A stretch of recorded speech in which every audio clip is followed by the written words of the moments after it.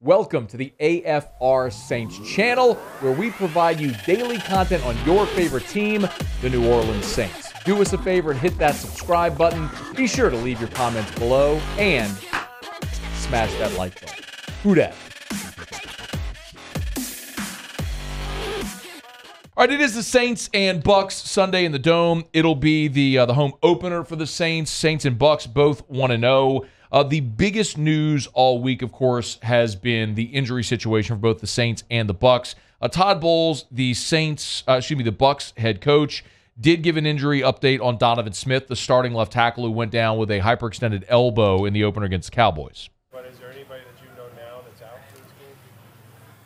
Not out. Donovan will be close. It'll be hard for him to make it, but we'll see. The rest of the guys we'll see on Sunday.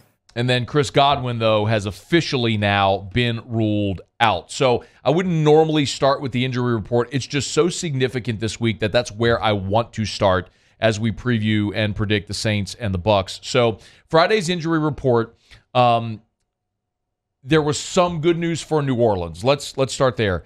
Cam Jordan was a full participant. Marcus May was a full participant. Landon Young was a full participant. They had been limited earlier in the week. Players that are still questionable. Tre'Quan Smith, Dwayne Washington, all listed as questionable, as is Jameis, who was limited all week with the back injury, but I think we expect he's going to play. Mark Ingram also listed as as questionable, as is Alante Taylor. The two big ones are Alvin Kamara and Paulson Adebo. Kamara, with the rib injury, did not practice Thursday or again Friday. At this point, I think it has to be stated that it is unlikely Alvin Kamara plays. This is a very clear indicator of why they went and signed Latavius Murray. Murray, present. Earlier this week. You can pay all attention you want to whatever Dennis Allen says about liking the player. We've been watching. No. Alvin Kamara's got a rib injury. You knew he wasn't going to play. You wanted to have a guy you trusted in the building all week to be able to roll if you needed him on Sunday. It looks like you will.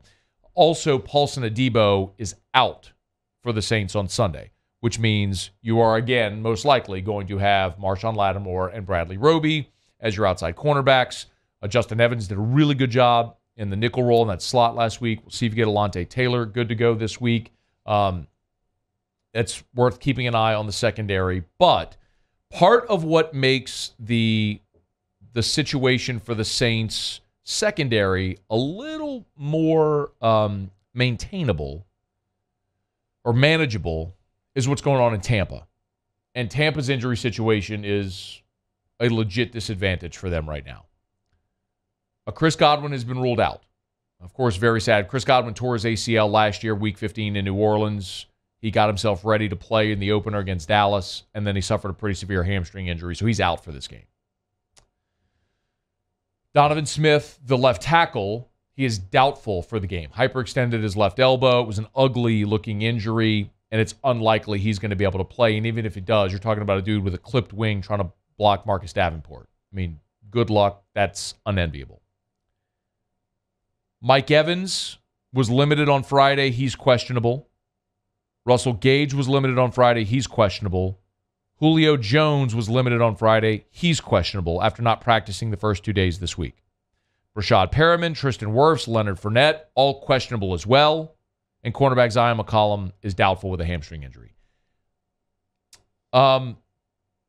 Two new names on the injury list for the Bucks on Friday were linebacker Levante David and defensive tackle Akeem Hicks. Neither practiced. They were listed as a rest designation. They were just given the day off, but they, of course, will be healthy enough to play on Sunday.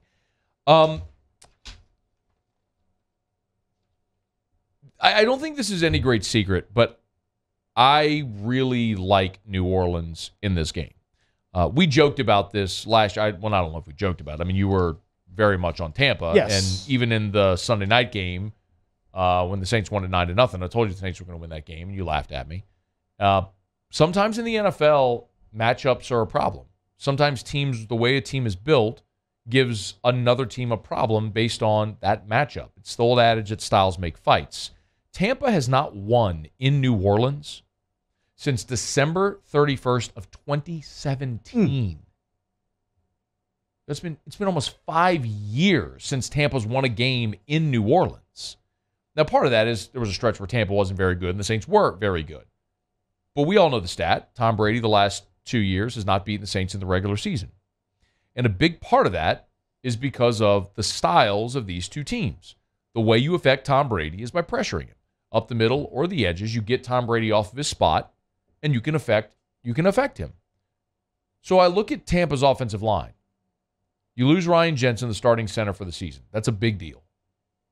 Your starting left tackle, Donovan Smith, is likely not going to play. That's a big deal. Your starting right tackle, Tristan Wirfs, is injured with an abdominal issue, and he was limited all week, and he's questionable for the game, although I think he's going to play. You replace both of your starting guards from last year this year, and one of your replacements is injured. Now you're on your backup, so really like your third guy. That's a bad offensive line going against a Saints defensive front, which is specialized in affecting Tom Brady. And Leonard Fournette last year, his 2 games against New Orleans, 9 carries for 34 yards, 8 carries for 26 yards. With a good offensive line. Now he has a bad offensive line. And then you look at all of the offensive weapons that I just talked about. Chris Godwin is out. Julio's been limited with a knee, missed 2 days of practice this week. Russell Gage has been limited. Mike Evans has been limited. And Marshawn Lattimore has owned Mike Evans in this matchup. Everything about this points to the Saints. Yes, it's true the Saints offense struggled for 3 quarters against Atlanta last week. I mean, they actually started okay and then really hit the skids after the doink. But what you saw in the fourth quarter is what this offense is capable of. When Jameis is in rhythm with those receivers, they're tough to handle. I mean, they exploded in that fourth quarter, and they're capable of doing that at any point. And if you're going to tell me this is a Tampa team that, with all due respect to Tom Brady, he's the greatest player ever, I look at the matchup, which has favored the Saints, the venue where Tampa hasn't won in 5 years. It's the old adage, like, you bet a streak until you lose because you're going to win a whole bunch and you're only going to lose once. I don't know how you go against New Orleans in this game at home with the advantages they've had, the matchups at Dennis Allen, the problems they've created for Tom Brady throughout the years. If there's one thing I would say that's maybe a little concerning, the secondary from a year ago that really affected Tom Brady is not there. I mean, your 2 safeties have retired, and you lost one in free agency, Marcus Williams. But you bring in Tyrann Mathieu and Marcus May, who are both really good players. Chauncey Gardner-Johnson's now in Philly, so your nickel is probably going to be Justin Evans, or maybe Alontae Taylor, we'll see. Paulson Adebo is out for this game, so Bradley Roby's going to be filling one of those spots. So you're talking about a little bit of a different secondary than what you had playing a year ago, but the pressure the Saints front seven is being able to get against Tom Brady, I think, is enough. And I like the Saints, and I like the Saints easily in this game. I'm going to pick New Orleans 30-21 in this ballgame. I think they win it by 9. 30 Did you not 21. watch the game last week? The Saints game last week? Did you watch Tampa against Dallas? Giving up major rushing yards to an average offensive line and an okay running back? It's not even about the okay running back. It's about matchups, what I just talked about. Marcus Mariota, running quarterbacks have given the Saints defense problems. That's just the thing. Jalen Hurts torched the Saints defense. The Saints have been a top 5-6 defense in the NFL since Dennis Allen's been here. But when they go against Jalen Hurts, when they went against Cam Newton or Lamar Jackson, when they go against a mobile quarterback, they struggle. I'm not even talking about the mobile quarterback as much as I am Cordell Patterson. But that's what opens everything up, is when you have to respect the quarterback's ability to run. That's what's happened. I mean, look, we've seen it with LSU and Jaden Daniels. Like, that's what's opened up the offense, and that's a problem for New Orleans, and Tom Brady ain't doing that. Tom is sitting back in the pocket looking to pick you apart with timing routes, and if you move him off his spot or get a hand in his face or deflect balls or have tight coverage on receivers or disrupt their rhythm in their routes, and the Saints have just been able to do that until Tampa proves they can beat that. I can't pick Tampa. So I'm picking the Saints. I think the Saints win it and win it easily. I think it's a 30-21 ball game. You want to make a pick? Yeah. I think I would 100% pick the Bucs. You know that, if they had any receivers that were any good. But since Gage is hurt and Godwin's hurt too, I'm going to pick the Saints, although I think it's going to be a close game. I don't like the Saints offense a whole lot right now, but give me the Saints 24-13. So you think Tampa only scores 13 points? They're not going to score a whole lot. Okay. Yeah. By the way, you just picked the Saints by a larger margin than I did. Yeah. Okay. The Saints are going to win. Okay. I think they're going to win. I mean, the Bucs don't have any receivers. Okay.